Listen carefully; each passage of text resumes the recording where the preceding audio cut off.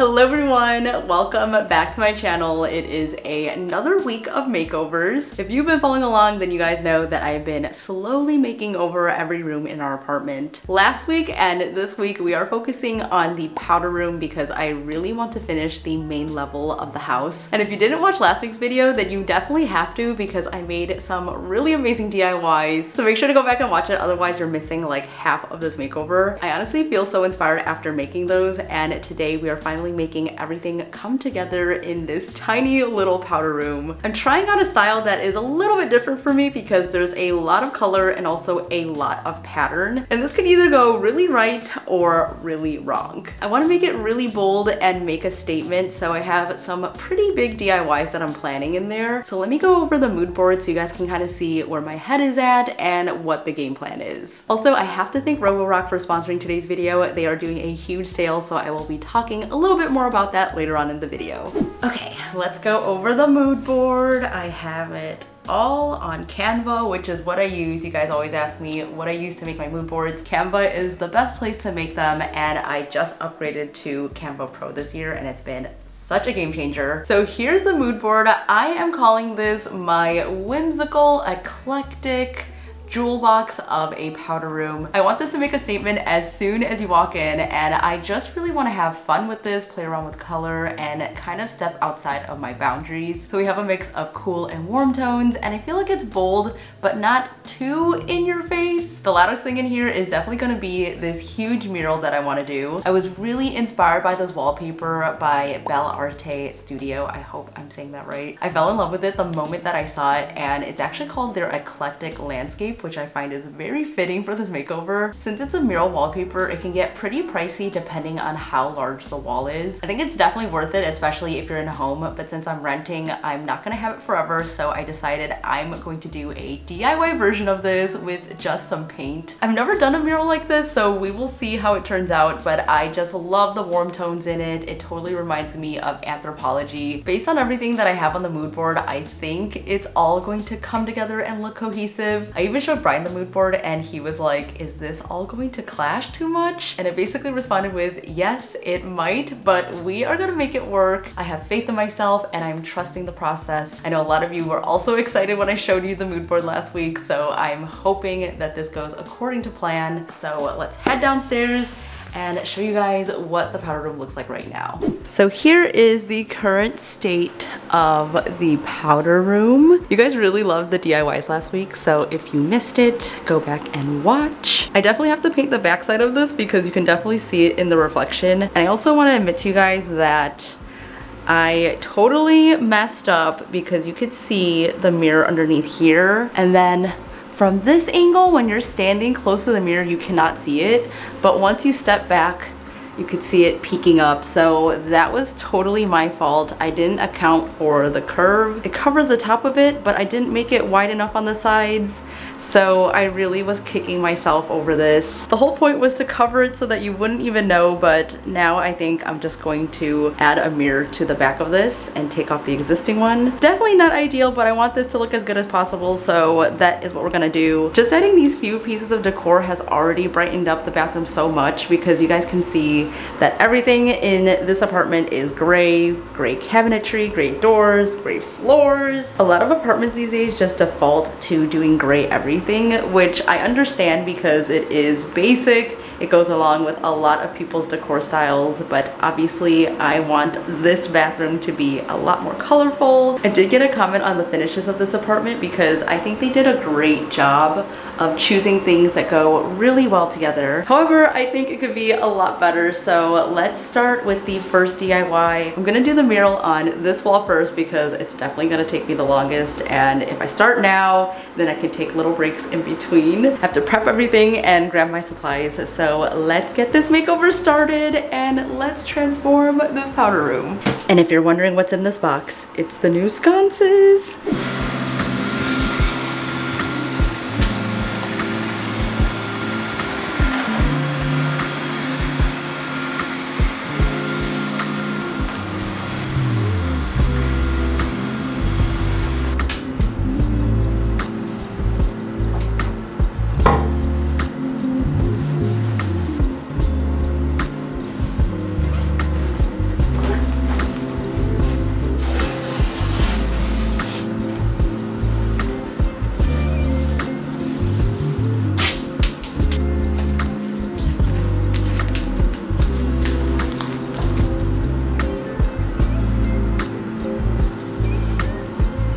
Everything is taped and I'm ready to sketch. I actually just mocked up the design on my iPad. So this is just gonna be a loose guide because I'm not gonna make it as detailed. I'm making it a little bit more minimal. Otherwise, this would take me like a week to complete and I'm trying to do it in just a couple of days. So mocking it up is just better for me to visualize where I need to draw all of the curves. We're gonna do everything in pencil first, then I can map out all my colors and fill everything in.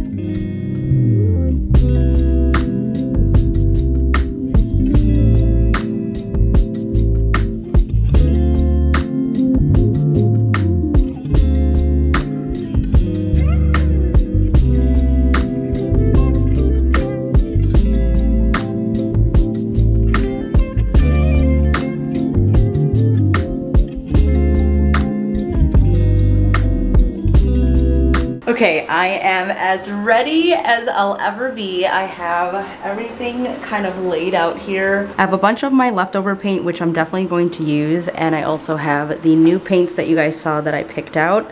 I put the swatches up just so that I can reference them and make sure I kind of see the color palette. I also have sponges, different brushes, and even paper towels because I want there to be a lot of texture for each one of these layers. And to do that, I'm also going to water it down so it looks a little bit more like a watercolor painting. Even though our apartment allows us to paint in here, my only concern is that I'm gonna have too many layers.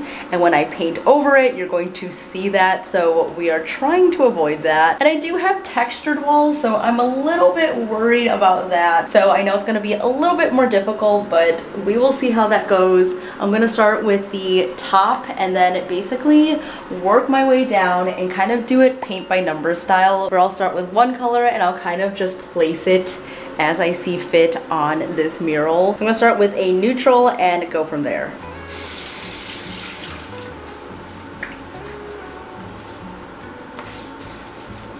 Here goes the first little dab. Okay, yeah, that's pretty good. This actually is applying really well. Oh shoot, I just splattered. Uh-oh, okay, too much water. This is actually really fun. Honestly, the texture of the wall is working with this design pretty well. Take a step back to see. Wow! Okay, this is actually really fun and it's turning out better than I thought. We're gonna treat this wall like an empty canvas for this huge piece of art, and I've done murals before, but nothing like this where it's not solid colors with sharp lines. So I really tried to go with the flow with this, and I found that watering down the paint and using these sponges did just the trick to create that fluid watercolor look. And when you're creating a mural, you definitely want to take a step back from time to time just to make sure that you're seeing the bigger picture. That way you can really balance it all out with different colors and textures. And even though we're renting, I want to show you that you don't have to demo everything out to make a change in your space. There are so many ways you can get creative with colors and patterns, and painting a mural or adding peel and stick wallpaper is such a great option.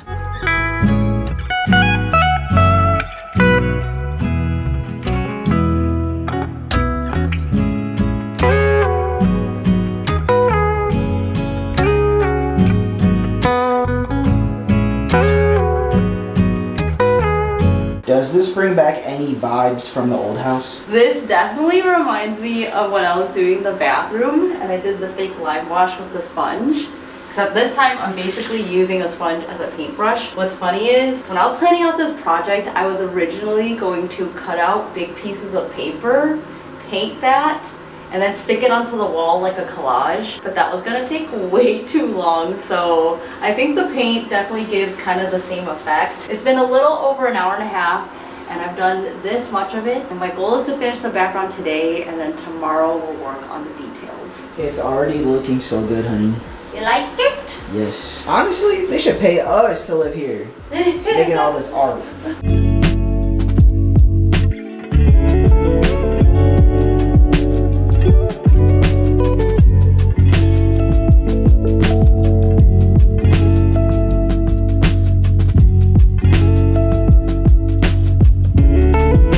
Good morning, you guys. It is a new day and I basically just spent the morning cleaning and prepping and making sure that we are ready to go. Lately, we've been so busy getting the house together because I really want to decorate for the holidays like ASAP. I've actually been spending more time DIYing and less time cleaning because we just got the new Roborock Q8 Max Plus. It is honestly amazing and we've been using it the past couple of weeks. I've only heard good things from Roborock and they have thousands of positive reviews. So I'm really excited that they are kindly sponsoring today's video. First of all, I love that it comes in different colors, so we obviously got the one in white. Back when I lived with my parents, I remember we got a robot vacuum and it honestly was such a game changer because I actually am allergic to our family dog. He sheds a lot of fur, so we would have to vacuum every single day, and after we got a smart vacuum, we didn't have to do that anymore. And even if you don't have pets, it is honestly a must and a huge game changer. It just saves so much time, especially now that we are in a multi-level home.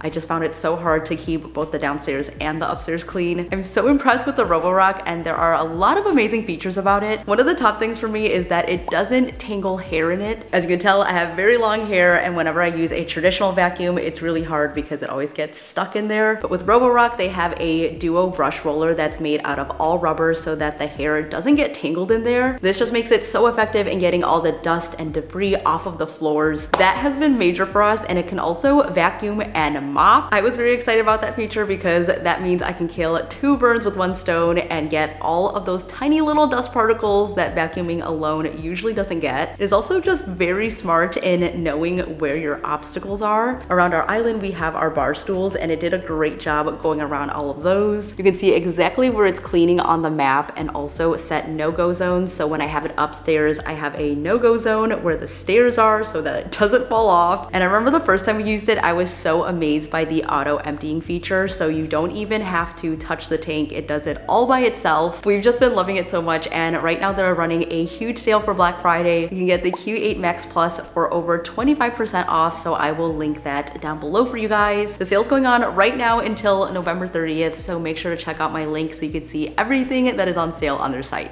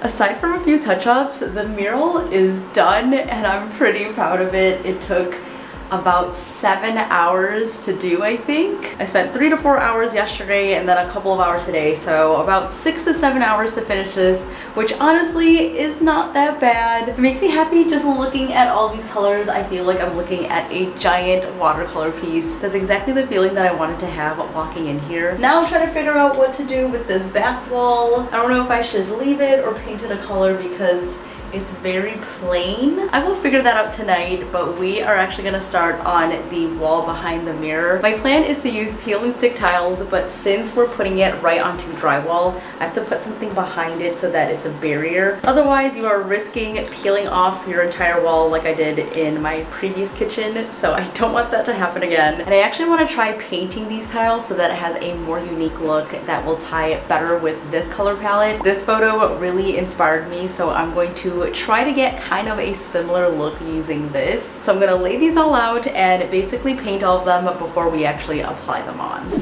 So I'm not 100% sure if this is actually going to work or not because I've never seen anyone do it before, but we're gonna try it out and see what happens. This took 2 coats of paint and a lot of patience, but it honestly did go on better than I thought it would. I haven't seen anyone paint peel and stick backsplash before, and I'm guessing because it's definitely not super durable, especially if you're using it in a high traffic area that needs a lot of cleaning. Since this isn't our main bathroom, I feel comfortable doing this as more of a decorative accent, but I will definitely update you guys on how this holds up. I was in the middle of painting the tiles and I started spiraling because I was thinking about all the ways that this could go wrong. So I want to test a little piece out first. And to do that, I have to put up the wallpaper. So this is a peel and stick wallpaper. It supposedly also is paintable. So if you're looking for a renter-friendly option to paint without affecting your walls, definitely check this out. So I'm gonna put this on, but first I have to remove the sconces and then the mirror as well.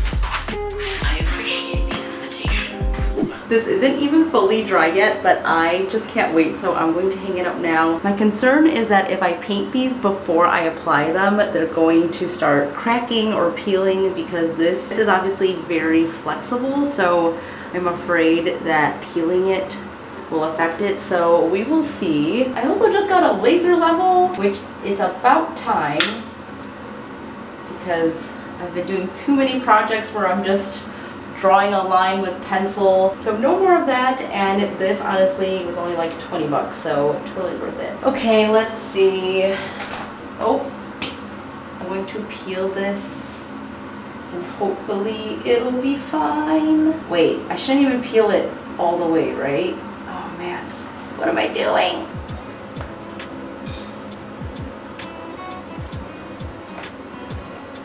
Okay, it's working.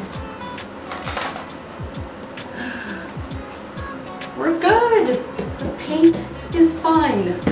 Wow. Okay, good to know that this works. I feel like such a pro now that I have a laser level, and I definitely would recommend it to you guys if you don't already have one in your toolkit, so I will link this one down below. The backsplash went on pretty smoothly, but since I'm using contact paper underneath, it is a little bit trickier to remove it once you put it down, so I had to be really careful with the placement before I pressed it. I cannot believe how fast time has flown by in our new place. It's honestly crazy to think that at the beginning of this year, we were in our house contemplating on moving back here or not. I'm so glad we took that leap and just did it because I find myself feeling so inspired every week here to try something new or do something new. It definitely does get a little harder to do that once it's colder and darker out, but I really hope my videos still spark some inspiration for you during the upcoming winter months. I've just been really enjoying making these videos and working on projects that I truly love. And I also want to take this time to wish you guys a happy Thanksgiving this week if you celebrate. I am seriously so grateful for each and every one of you watching and supporting, so thank you so much from the bottom of my heart.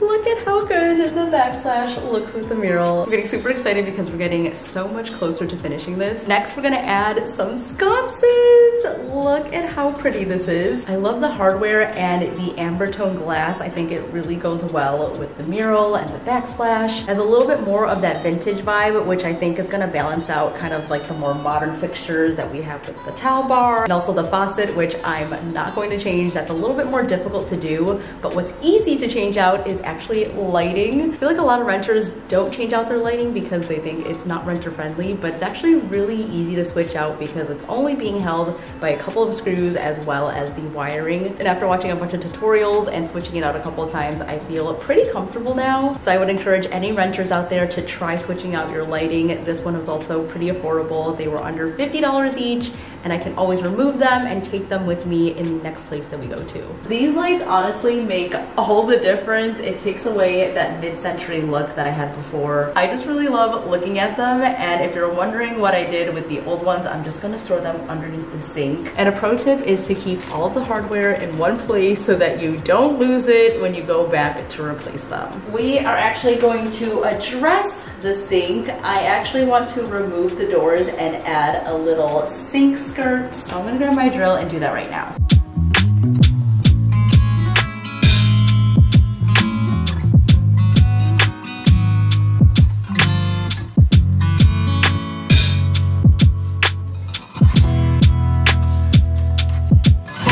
I have a tension rod, so it should fit perfectly at the top. Okay. And then I got these cafe curtains, but they're more green than I would have liked, so I'm just gonna hang them up, and I think I'm gonna have to order another pair in a different color. I was really hoping it would be like a darker green. This is more like a spring green, which is not what I was going for, but who knows, maybe it'll work. Let's give her a try. Oh my god, so cute! Oh my gosh. Maybe this green will work. Okay, I'm gonna sit with it for a little bit, but I'm loving this vibe. It is the last day of the makeover. I am so excited to style and get everything into place. We're gonna start with the toilet wall, so we decided to leave it plain just because it's looking a little busy everywhere. So we're gonna leave it alone, but maybe in the future we'll paint here. If you guys have any ideas, please let me know. I was thinking about doing a striped wall, but I thought it was a little bit too crazy, so we're just gonna calm down for now. I'm gonna hang the lanterns back in this corner, but I needed to fill up this space above the toilet. Ultimately, I landed on putting up some shelves. So these are pre-made. I really like the style of them. I will link these below, but I got them half off, so they were only like $7 or $8 each.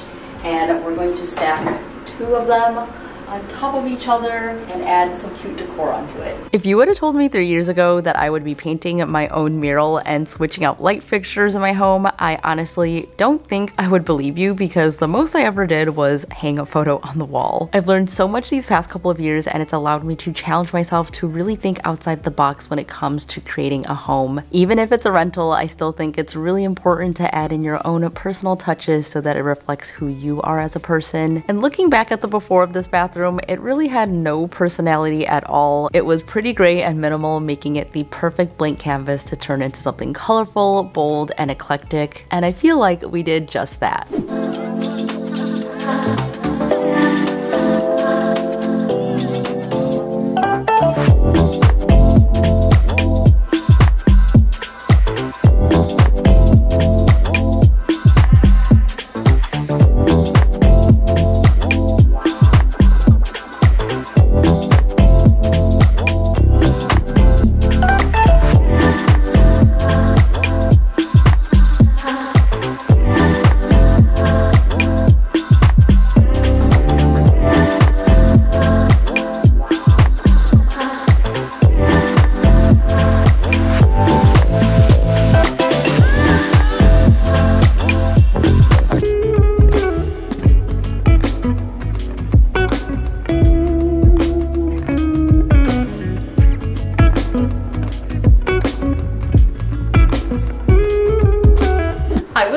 Make this my backdrop for every single video if there wasn't this really loud vent going off at all times. But overall, I am so proud and so happy with this makeover.